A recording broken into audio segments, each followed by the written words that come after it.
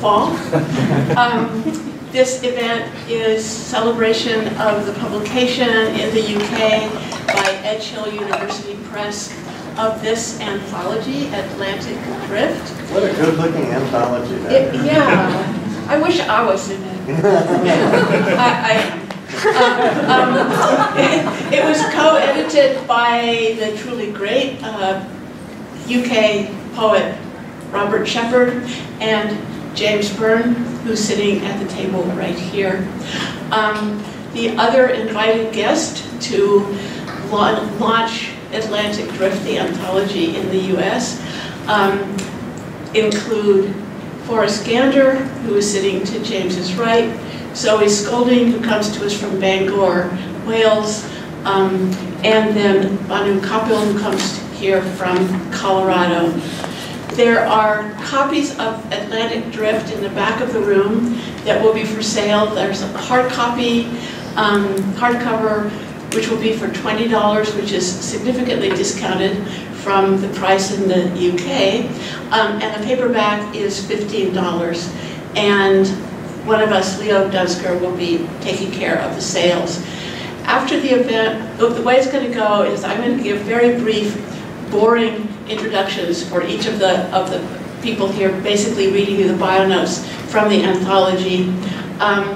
Then James is going to come to the podium and say a few words about the anthology, the editing of the anthology, whatever he wants to talk about, and then read for a bit from his work. After that, Bhanu Kapil will come and read, then Zoë Skoulding, then I will read, and then Forrest Gander will be the headliner at the end. It's a real privilege to be able to bring poets from the UK to campus at Berkeley. Bob Haas has very generously helped pay for some of the funding that was required to get them here and to put them up. So thanks to Bob enormously for his generosity. Okay, so about James Byrne. He's poet, editor, translator, and senior lecturer at Edge Hill University. His most recent poetry, which is in Liverpool, his most recent poetry collections are Everything Broken Up Dances and White Coins. He is editor of The Wolf, and in 2012 co-translated and co-edited Bones Will Crow, 15 contemporary Burmese poets. He is also the co-editor of Voice Recognition, 21 Poets for the 21st Century, published by Blood Axe in 2009, and he's the international editor for Art Publications. His selected poems is coming out in Spanish in Spain later this year. Someone characterized him today as the Ezra Pound of British letters without the fascism. So we're very glad it's without fascism. So I'm British, so it's always tenuous. Yeah, I know. Not far away. Bhanu Kapil was born in England, but now lives in the US, where she teaches at Naropa University and for Goddard College. She's the author to date of 5 books of poetry: The Vertical Interrogation of Strangers, Incubation, A Space for Monsters, Humanimal, A Project for Future Children, Schizophrene, and Bon en Banlieue. She can be found on Twitter at this Bhanu, and maintains a widely read blog whose address I will not attempt to read aloud. But since you're all going to buy a copy of Atlantic Drift, it's in there. Zoë Skoulding, who, as I said, comes from Bangor, Wales, is director of the creative writing program at Bangor University. Her main interests lie in sound and performance, ecopoetics and urban space, and translation as a creative practice. Much of her work has centered on how place shapes and is shaped by language. The poetry collection, the Museum of Disappearing Sounds, is concerned with what it means to listen to the world around us in its human and non-human aspects, as it explores the poem as a space of tension between music and noise. Skoulding is collaborating with visual artist Ben Stammers on, is it R-Ada or Rada? Rada. Rada. A poetry, photography, and performance project of the Ada, Bangor's little-known culverted river, which we have a lot of underground rivers in Berkeley. Several of us have houses that are on underground rivers, and the basements flood when it rains, if it rains. Translation is another important area of Skoulding's practice-based research, with translations of the work of Luxembourgish poet Jean Portant into English. She also co-translated the American poet Jerome Rothenberg into French. I'm Lynn Haginian. I teach here at Berkeley. And Forrest Gander is a writer and translator with degrees in geology and English literature. His book, Core Samples from the World, published in 2011, was a finalist for the Pulitzer Prize and the National Book Critics Circle Award. Other collections of poetry include Eye Against Eye, Torn Awake, and Science and Steepleflower. Among his many translations are Fungus Skull, Eye Wing, selected poems of Alfonso Taquino, and Alice Ira's Red Horse, poems by Yoshimasu Kozu. Gander's latest title is The Trace, a novel. Until recently, he taught at Brown University in Rhode Island. He has now moved across the country and lives in Petaluma. So welcome all of you. And James, if you'll take over.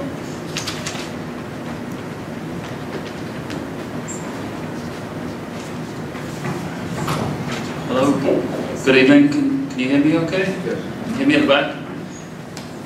Thanks so much, Lynn. You know, it's really deeply moving to be endorsed by poets you respect so highly. I think Lynn is one of the great poets writing in the English language today. So thanks for inviting us. Thanks also to Bob Hass, a catalyst in so many ways, catalyst figure and definitely a catalyst in getting us here. Much appreciated, Bob. Thanks to the Berkeley Faculty of English and also to Edge Hill University where I work. And I also want to say to the poets Bhanu, Zoë, and Forrest, again, you know, to read with poets and to celebrate an anthology that they're all in, to be able to work with these poets is just a great bonus, you know, for all this work in terms of writing and editing. To be here with you is such a great thing. Okay, so as Lynn said, I'm going to give some brief thoughts on Atlantic Drift. As it was before, I will hold it up just to show you. The hardback edition is resplendent, and it's 20 bucks. Okay, so I think there's really, I mean, this is our US launch of Atlantic Drift. The book has been out almost a year now, and it was always the ambition to come to the United States to launch the book, and to do that after a series of launches in the UK. And I think there's no better place to do this than at Berkeley. The reading series here is legendary. I mean, I've been teaching, I'm looking at the video now and thinking, well, I've been teaching videos of other poets reading from Berkeley for as long as I've been teaching, so to be here to launch the book is very special. We're here to celebrate a book that publishes 24 poets from the US, from the UK, from Canada. Every contributor has a healthy selection of pages for poetry and also has contributed a poetics. The poetics is usually at the back of each poet's selection. And some of these were easy decisions in a way. For example, Lynn Haginian's Rejection of Closure. Again, I've been teaching that poetics for a long time. Forrest's Poetics, which is extraordinary, starts with mine is a poetics of listening, and that's another text that I've been teaching for some time. And in other cases, such as Bhanu and Zoë, we commissioned new poetics, and they are, well, anthologists cannot pick favorites, but they are standout pieces in this volume. This anthology explores the relationship between poetry and poetics, and many students at Berkeley, how many students we have? I won't ask you to raise your hands, but I'm sure you know already what poetics is. You've got great teachers here. But in this case, for Atlantic Drift, we wrote an introduction. I'm just going to give you a little short excerpt which neatly encases what poetics is for us. So Robert Shepard, my co-editor, said that poetics is essentially a speculative, writerly discourse on the creative process in general, or on specific works as they are written. And this speculative nature involving the writing of a poetics, rather than, say, the more programmatic or didactic nature of, say, the manifesto, is really important to Atlantic Drift. We also wanted to reflect the pluralities of form that a poetics can take. So, for example, you have some pieces which are like thumbnail sketches, some that are more formal, almost like the manifesto, some that are more lit crit. And we wanted, and some poetics that are also poems themselves in their own right. So we wanted to embody and embrace all these forms, and you'll find them in the book.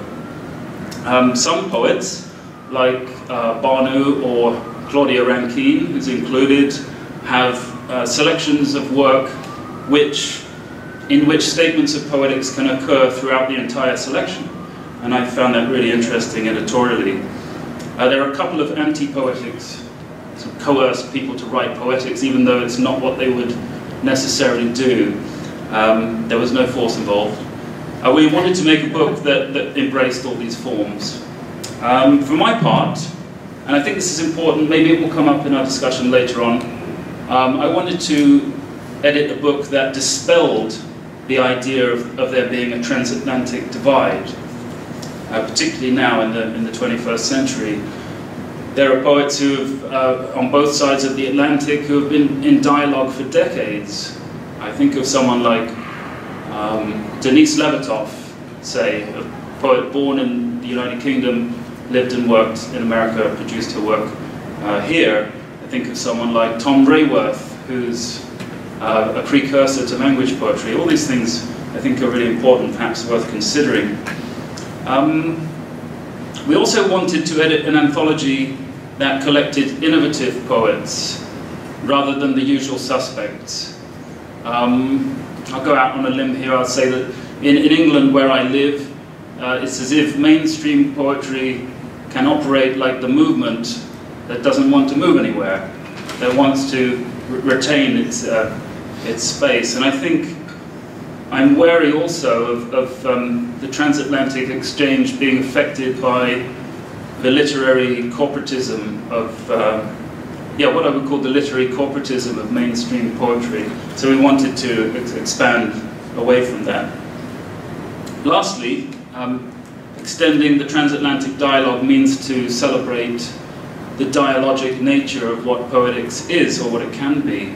And I think this feels really important in times where, to use President Obama's phrase, demagogues last week, to think that rather than those who would rely on dividing society, on divisiveness, to actually think about a poetics which is open and dialogic and is social and communal in some way.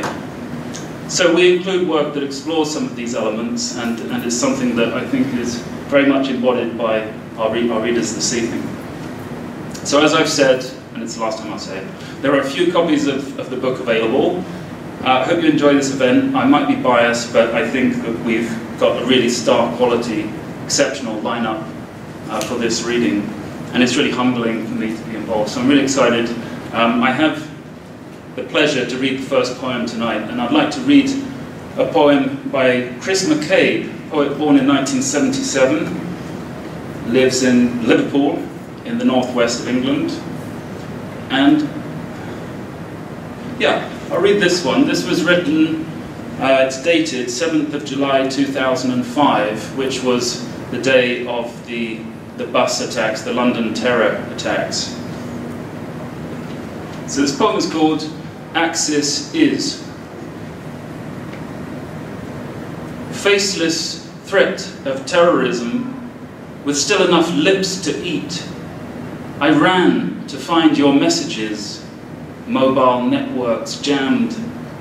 It was eating my carrier bags, a monster that can't be staked, soft accent of evil, but those were real human hands that touched the bus, 5 sticky fingers, tack, tack, tack, and a sucker of sweat.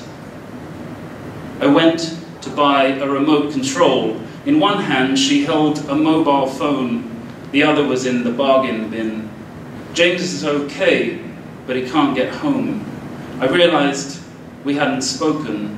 A monster without a face, eating my bags as I ran, asking me as I walked, Axis is as Axis does. 52 people who left for work, names on credit cards, of no identity.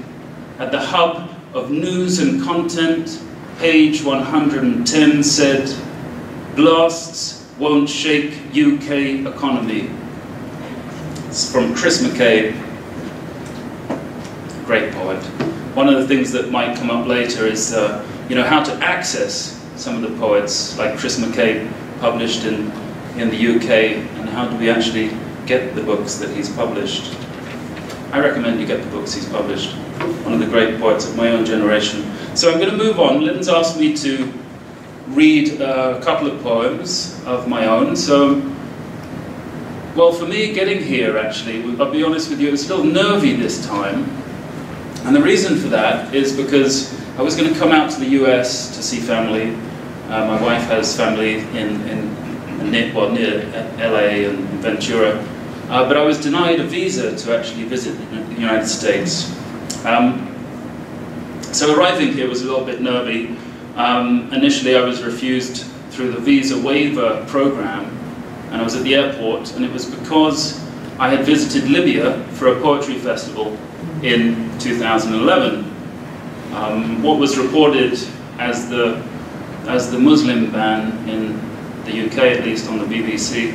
And it made me think of that time when I was in Libya, where Gaddafi's face was still on the banknotes, though he'd just been executed. And it made me think about this particular poem, where we were traveling through an area called Sabratha, which is now, I'm not sure if it's still an ISIS stronghold, but it's certainly a very dangerous place to be. And the other thing to say about this is, we were taken up the mountain in the Nafusa mountain, and we were given these huge clumps of herbs, and that's what I brought back for my wife, so this poem is dedicated to her. Wild desert time for Sandeep. For your sprigs of wild desert time, we convoy to the sea garden city of Sabratha, ghost-walking Greco-Roman walls, kitchen quarters, dungeons, the trembling concave of its amphitheatre, gold as dusk, recasting the invisible chorus and backdropping away to the distant Maghreb, the cooled winter gulf where I dip my feet amid the rock scrub. Then afterwards, led through the White Museum, where my face sang in the glass house of the tragic actor and was neither healed nor lured by the attending lyre of Bacchus or Concordia's matted scarf of serpents. I sat in the mosaic hall of the Three Graces, smelling out the tarry bitterness of human meat. A daydream woken off by gunfire, another deferred wedding, hurried to the bus in a cloud rack of dust to relative calm, the stricken village of Surman, brown limbs of shelled apartments, still wearing the massacre effect, our creaturely sicknesses, old as Jupiter's beard tresses. Exact middle of the sun-burnished street, a hunched woman harries sacks of grain. Our driver honks her to a fright, and she spills half the carry weight and then turns to level back at us, hiding from under a black shawl, open and enormous in her silence. For your wild desert time, we take the checkpoint road beneath the Nafusa mountain, an old Romanic route straight as tightened rope. On one side burst 100 yards of camels, triumphantly riderless, and from the smeary west window all the way to the checkpoint, a scrapyard of tanks ditched in the roadside's gullet, their armaments plundered, overturned khaki bleeding bullet holes and scorched 4x4s piled 5 high, potent as ash in the dust bath, in the chancelleries of war and hunger. The checkpoint soldiers of the Free Libya Army draw Kalashnikovs, nervous in a kind of antique fear, circling the vehicle at first until we pay them off with victory signs and Ashur's laugh of the honeybee. On the lassoing road of the mountain, welcome to Yefren, graffitied in English, Berber, and Arabic. Thank God for everyone's safety. Put up your head. You are free, Libya. Trucks on stilts, cracked gas pipes, and grey-sprayed wheelbarrows outside the hardware shop, where the shopkeeper taps his pen on the window grill and a boy fills a barrow with dead mortar shells. For your wild desert time, the Al Ghazir rehoist their flag, rainbow of yellow, blue, red, and green. The Al Ghazir who have farmed this mountain for 800 years and who survived the war by living in ancient caves beneath the stone base of their ancient city. Gaddafi banned the Al Ghazir, burnt their flag, cut the food and water, says Salim, spiderishly nimble on the tumbled rocks, pointing to a road that does not meet, that has not met for 800 years. And it is from this road that I kneel down past the abandoned bootlegger path where the olive trees sing from the desert's hymn book and the caves hold a scent of the just-skinned carcass and the synagogue rises from a camouflage of sand. The taste of the future is history, tethered inside this green box, a volcano of perfume, wind-sculpted, embalmed with leaves like a tree. Open it. Thank you.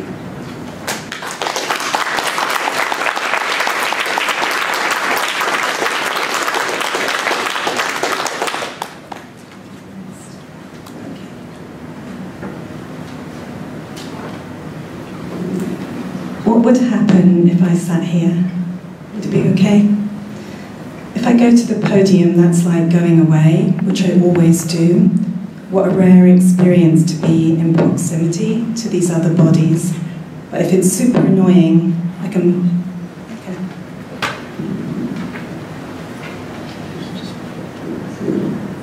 Like that? Yeah, try that. Is that all right? Great. Also, my heart is beating in my face. There's no reason for it, but there we have it. Vertigo, the heady, insuperable longing to fall, Milan Kundera. I knew that would come in useful. Wonder. Don't know why I'm nervous. Why am I trembling? Why am I here? I will read selections from this anthology organized by James.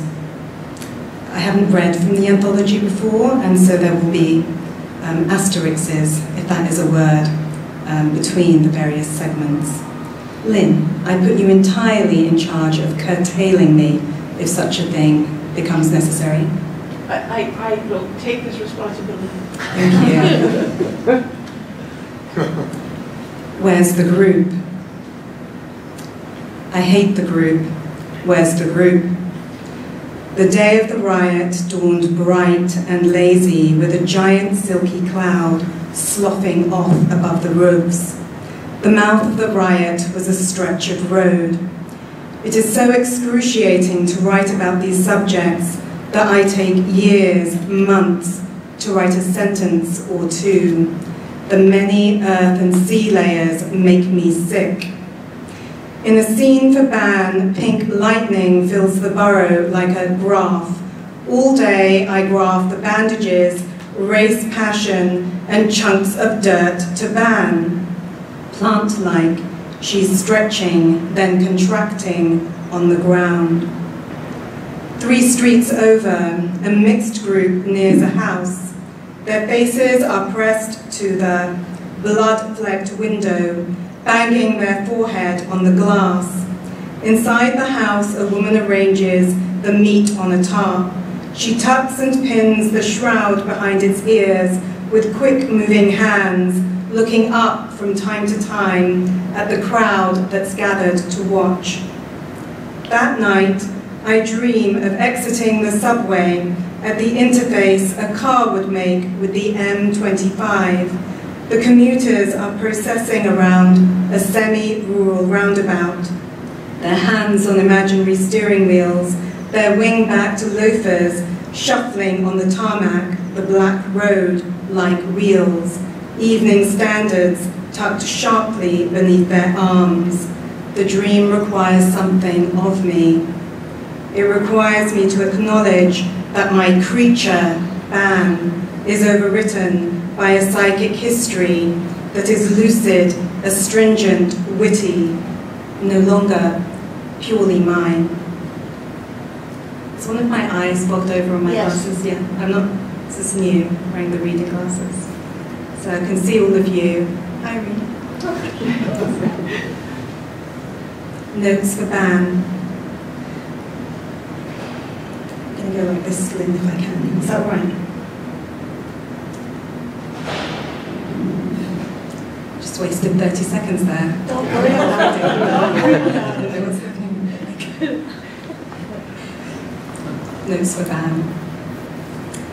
Ban fulfills the first criterion of monstrosity simply by degrading, by emitting bars of light from her teeth and nails when the rain sweeps over her, then back again. I like how the rain is indigo, like a tint that reveals the disease process in its inception. Above her, the pink lightning is branched, forked in 5 places. A brown ankle sparkles on the forest bed. Genital life gives way to bubbles, the notebook of a body's 2 eyes. Are you sick and tired of running away? I pull myself up from my knees to clean. I clean the street until all that's left is a ring of oily foam, the formal barrier of a bad snow. It snows that April for a few minutes, early in the day. Children walking on the Southall Broadway open their mouths to receive the aluminium snowflakes. In their bright pink and chocolate brown dresses, tucked beneath their heavy navy blue coats, these immigrant children are dazzled by the snow, even though they were born here.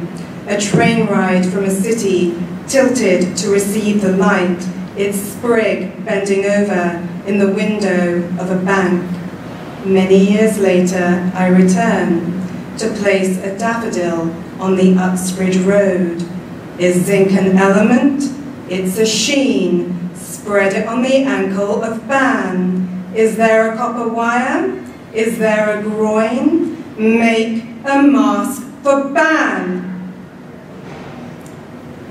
Copper notes for Ban. I want a literature that is not made of literature. A girl walks home in the first minutes of a race riot before it might even be called that. The sound of breaking glass is equidistant as happening, coming from the street and from her home.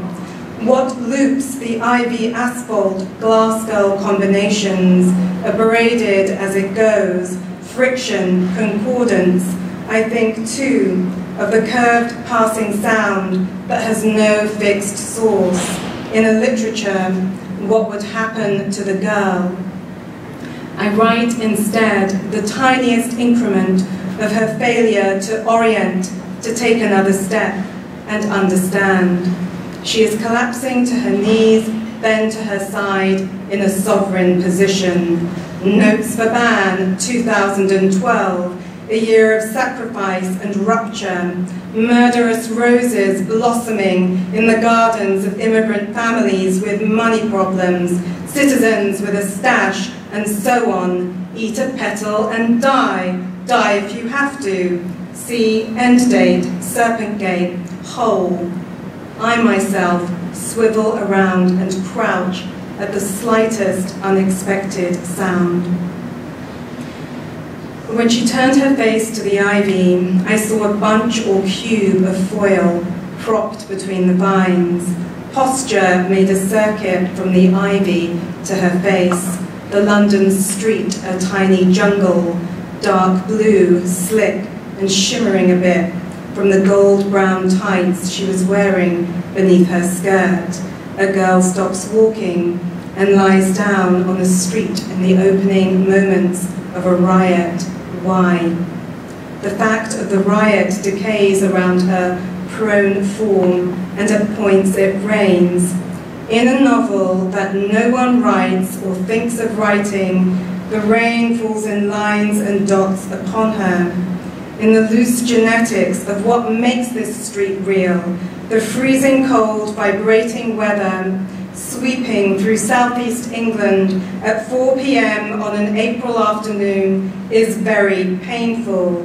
Sometimes there is a day, and sometimes there is a day reduced to its symbolic elements. A cup of broken glass, the Queen's portrait on a thin bronze coin, dosage, rain. This is why a raindrop indents the concrete with atomic intensity. This is why the dark green, glossy leaves of the ivy are so green, multiple kinds of green, as night falls on the skirt, the outskirts of London, les banlieues. Then I could go on about King Henry VIII, some wild boar, and what happened at 11 p.m. that night. I could describe my own dress, my own muddy knees, but I think that's enough for now.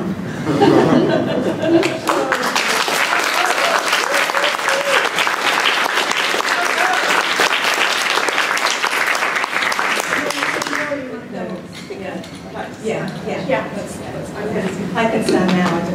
Yes, that was great. And it's wonderful.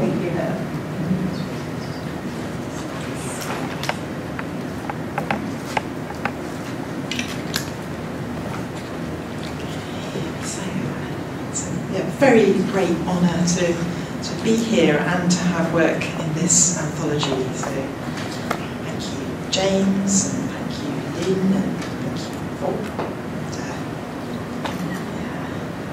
Just find my page.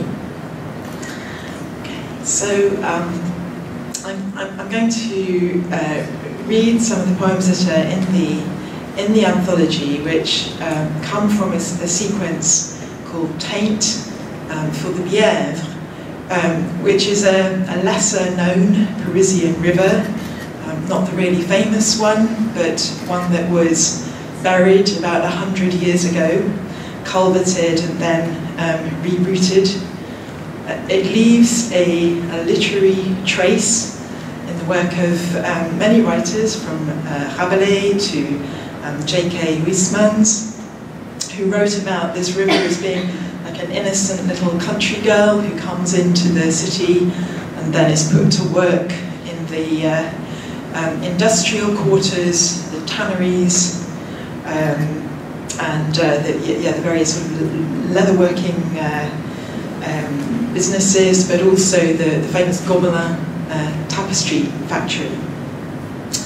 And so I was following this river. So, but in terms of translation, which is an interest of mine, as was noted earlier, there are bits of translation incorporated into the poems.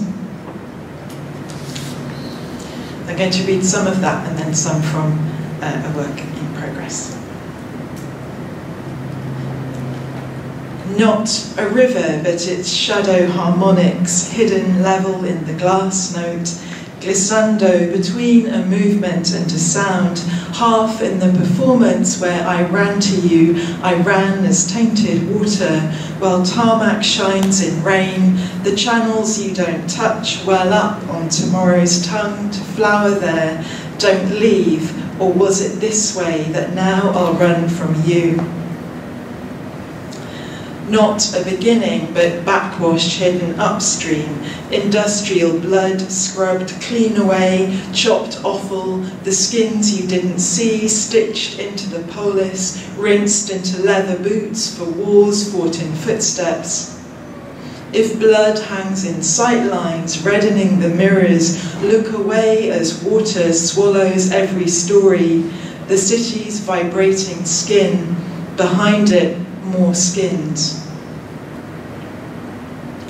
Not black ribbon, but white silences, deserted streets, a bleached dust under August moon, cool ermine traced with silver thread, shivers under scraped skins, say snow of leather or city drowned in feathers. You can't get far enough away to see the glacial picturesque without the ripped hide, stench and bloodstains seeping into utterance between the river and itself.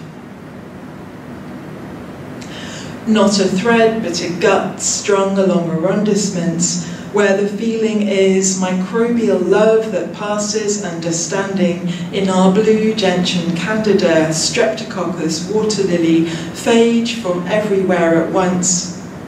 Why, this is Paris in the weather repeating itself, nor are we out of it, nor am I out of you, from secret to secretion, as water undoes us.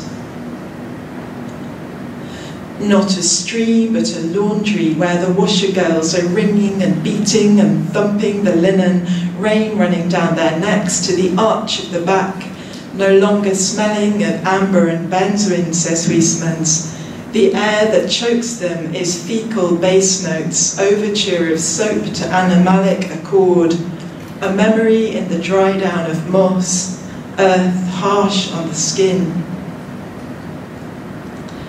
Not channel, but waveform, in this arrangement still looping from the mouth and back, streaming, all ears, balanced, tipped in its own labyrinth. How do you even say that when voice accumulates every river's accent? Children yelling in a cul-de-sac. You can't go back to where you came from, it already floods you. Echoes over high walls, rain pooling on tarmac.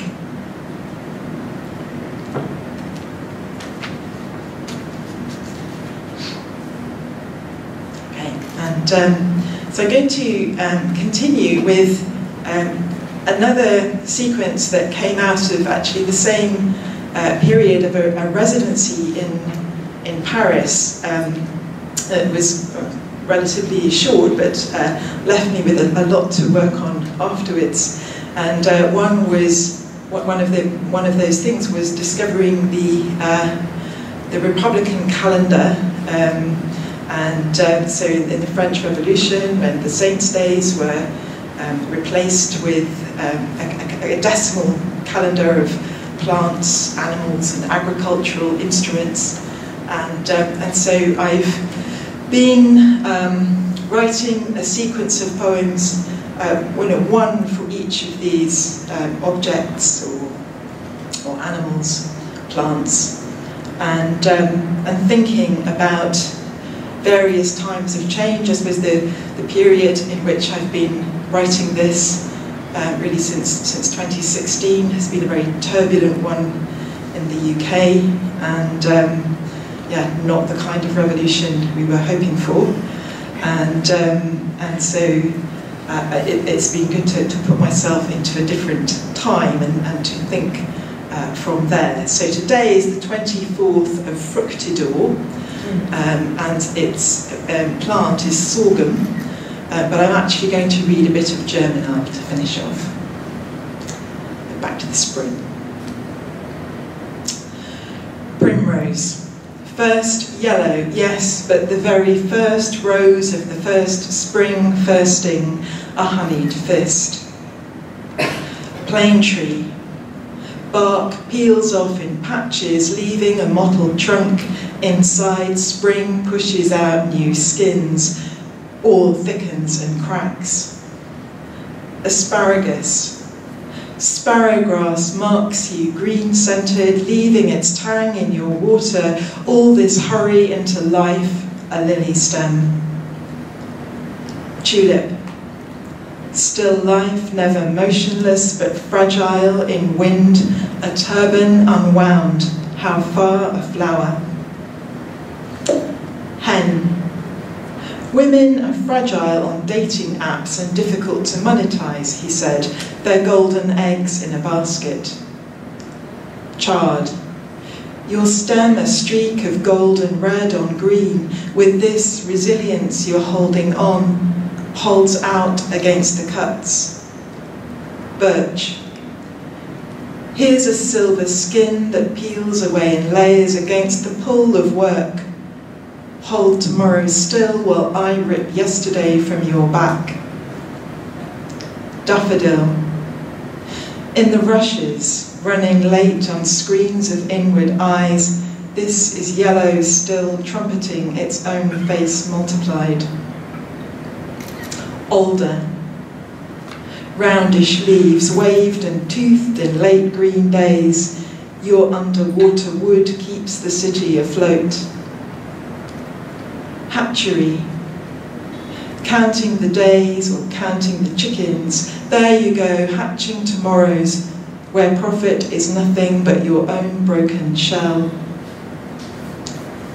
Periwinkle. Blue fetters blue in ground cover, inching over nothing but its own shadow, inside shell a broken sky. Hornbeam. Iron wood blunts every blade that works it, while the slightest wind turns up the hidden moonside, charms your leaves to silver. Moral. Filigree holds air in the hollows pushed out of earth, still hidden, but easy as breathing, never work. Beech tree. Everything seems to be hollowed out and falling apart, or is it falling together? Tenderly encased. Bee. Reduced to function, workers suck honey from brioche. How to speak of hive together without queen, this is what stung you. Lettuce. Why are we sleeping? Suck this leaf with its milky juice, and sleep is an arrow, falling more slowly, shot into the future. Larch. First you don't see it, larch leaning into wind, a necessary lie, then you do. Hemlock. A drowsy numbness, clustered umbels, hollows, stems streaked red, laces the spring's inaudible nightingales. Radish. The day was red to its swollen root. Is that what you mean by radical? I tried to speak in this colour. Hive. Whose mind is whose? That was my idea, you stole it. Original honey pours over your profile. Judas tree. For profile, read outright lie or hidden seed. For blossom, read treason. Romaine lettuce. In the snap of a leaf, one sister, who said your time was your own, becomes another. Horse chestnut. An opening, not yet an opening, still varnished brown, spring in your fingers, stuck days. Rocket. The bitter leaves turn over as days turn into debts, cutting one loss after another. Pigeon. Strutting your losses in grey sky, feathered over this feeling of tarmac. Your agreement is taken as read. Lilac. An agreement of tense and colour blooms in the time it takes to read this. Anemone. Any monies made of blood or terminal bloom, gone with a change of wind, branching inflorescence. Pansy. Thought flickers behind a terminal, like the cost of your attention gone branching, blood flow. Bilberry. The promise of so much spilled ink staining fingers, tongue, hands, when a flickering thought would have been almost enough. Grafting knife. Enough that the blade lifts bark from pith, levers the split, trims the cyan. If it takes, this is what it takes. Thank you.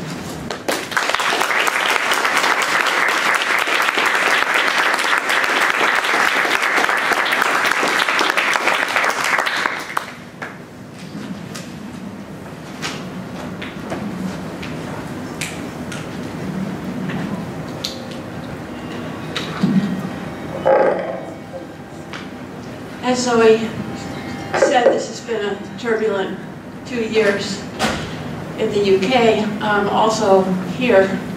And the selection of poems that I contributed to the Atlantic Drift anthology come from an extended sequence of poems that I wrote in the immediate wake of the current president's getting elected into the office he is handling currently.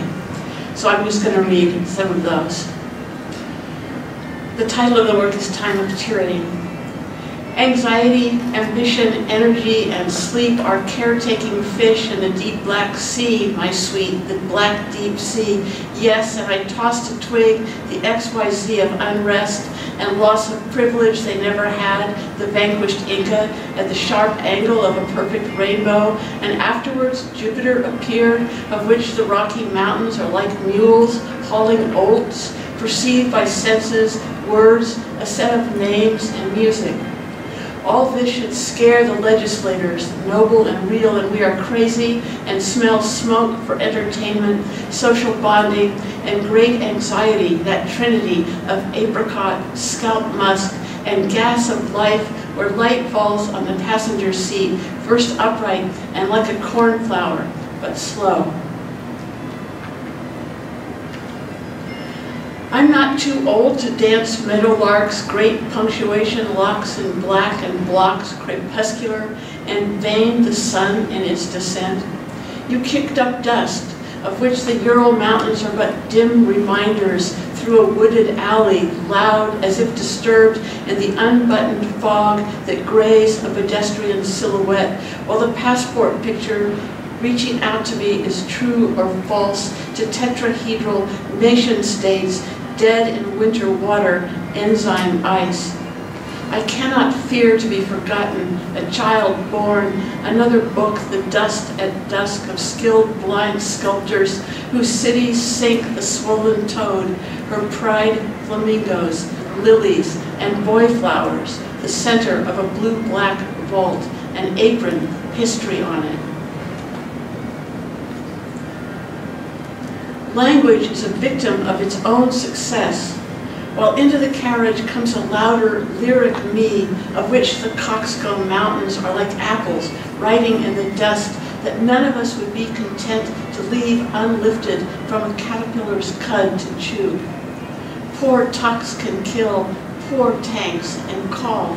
People are forced to live, work, yearn with bourgeois linearity to change this rake-wielding life upon row upon row upon row of the river pulled further and further apart under the unswallowed elegy of a collared stork. Then productivity as reproductivity ends. Motion gets immobilized by perception into things perceptions get, but perceptions gets it wrong from quantum habits of sadness, the hem of a sack wet under a hen. Doing is highly thought of and frequently abandoned, as at a bus stop beside a stunted ginkgo, and time is tossed, a laundry pile large as the crown of a tree, or the gravid animal of Pythagoras. And every mathematician dies while Reynolds vacillate or do nothing astrophysically speaking. Let's go for eggs and to the bakery. My kid wants to be a puppeteer. But someone must polish glass, and since then the refugees weep wax and travel over agate pastures and gag. But we have to trust philosophy and deny the property where depiction most perfectly depiction depicts. In a faux chateau of finance, the proposition is a picture of corn cakes, last crumbs, weapons passing from hand to hand. Let's rest. Life is fast. As a city rat, resuming, says, rudeness is rude. What kind of ego would utter that demand? Every situation can be taken as subject to a proposition at stake at this stage of the state. Rejection of a context need not be of one's own hoeing of the sun, one's head a building site. Say I rode in on a vicious mule, surrounded by leaves under the northern star, the eternal conflict. Say I beat my brow and only put on shows, withered webs, a rigmarole, an atrocity to which I'll give no words. I refuse it representation. The janitor is innocent, autumn is ill, and cruelty will be the rule until I die from a flea bite, or while beating a metal drum, eating honey and corn like a girl again, with an umbrella under a redwood tree, with all of which I am in a certain sense one. The roof on trust of hover can't render love pathetic.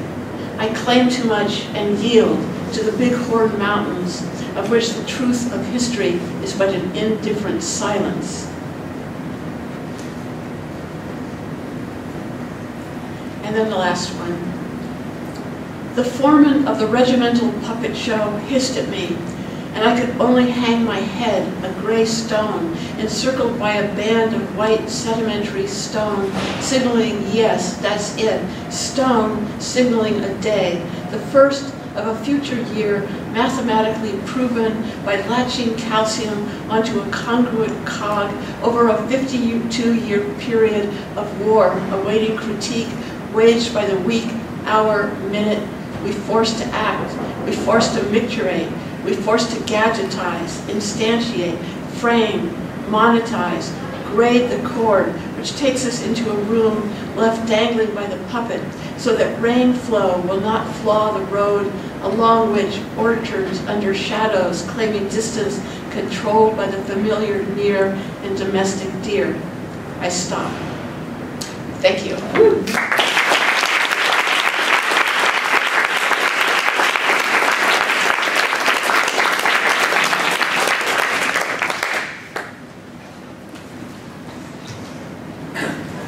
Ride in on a vicious mule.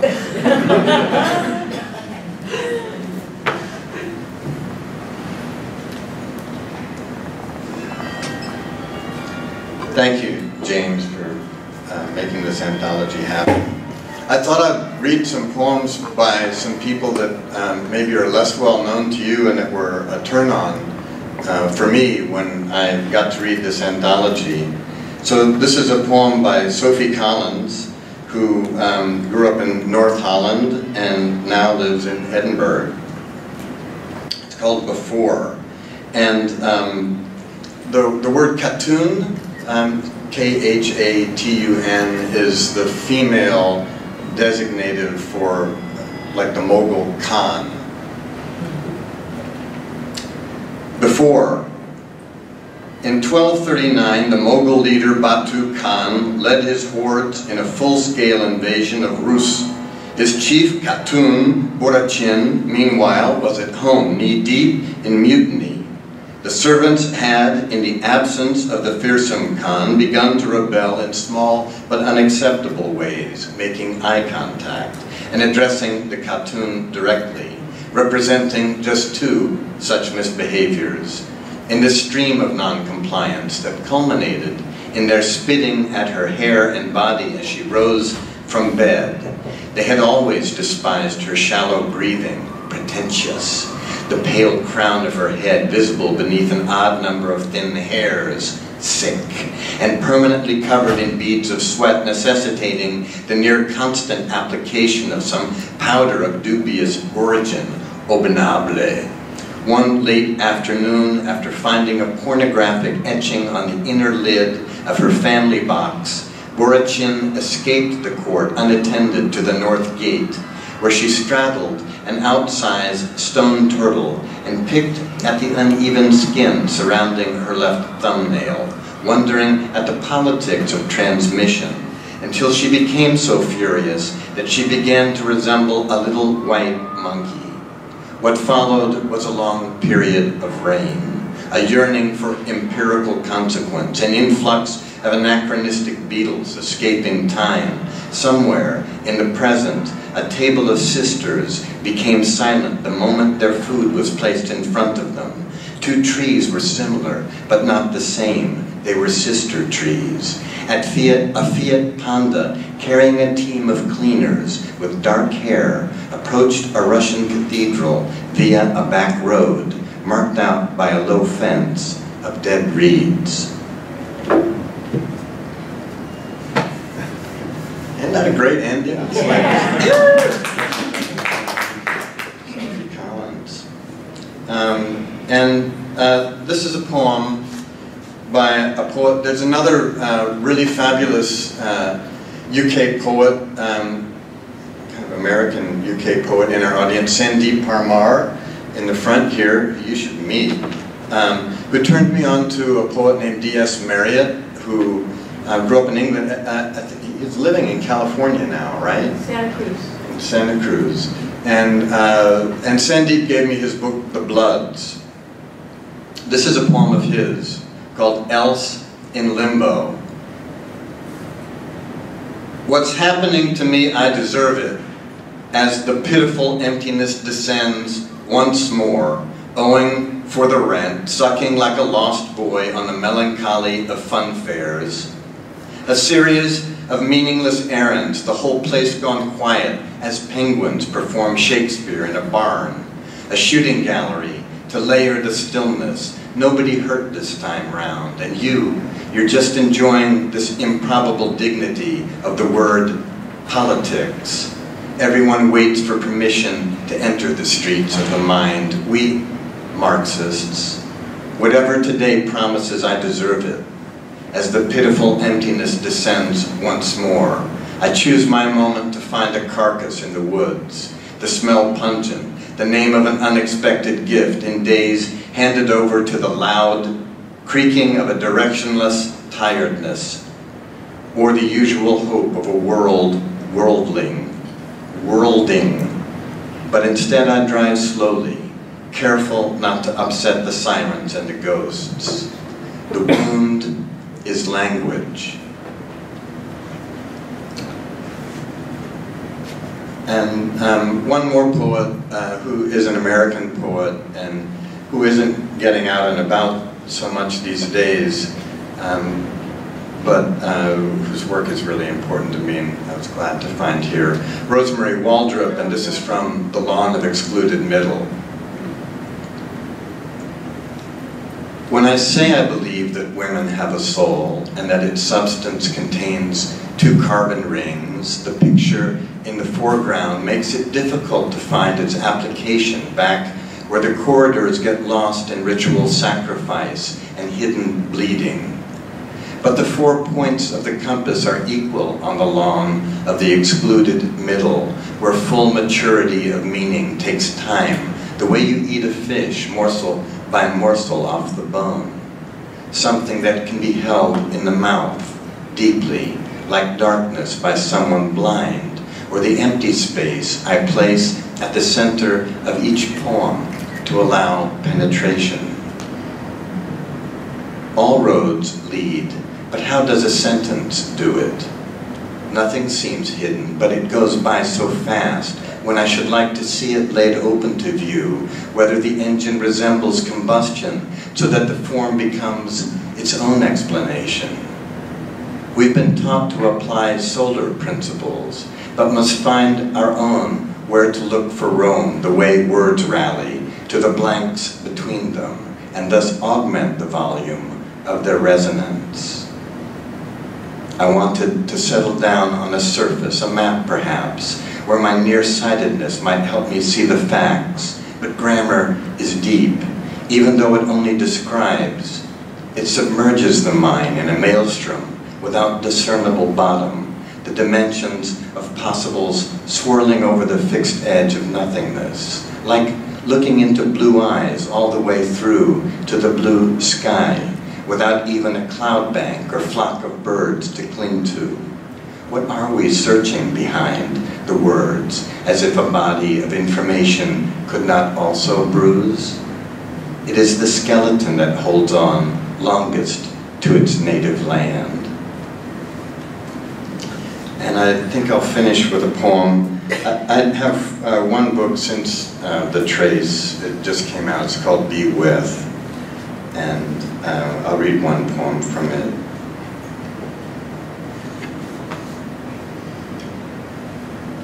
Beckoned. At which point my grief sounds ricocheted outside of language, something like a drifting swarm of bees. At which point in the tetric silence that followed, I was swarmed by those bees and lost consciousness. At which point there was no way out for me either. At which point I carried on in a semi-coma, dreaming I was awake, avoiding friends and puking, plucking stingers from my face and arms. At which point her voice was pinned to a backdrop of vaporous color. At which point the crane's bustles flared. At which point, coming to, I knew I'd pay the whole flagpole fare. At which point the driver turned and said it doesn't need to be your fault for it to break you. At which point, without any lurching commencement, he began to play a vulture bone flute. At which point I grew old, and it was like ripping open the beehive with my hands again. At which point I conceived a realm more real than life. At which point there was at least some possibility in which I didn't believe of being with her once more. Thank you.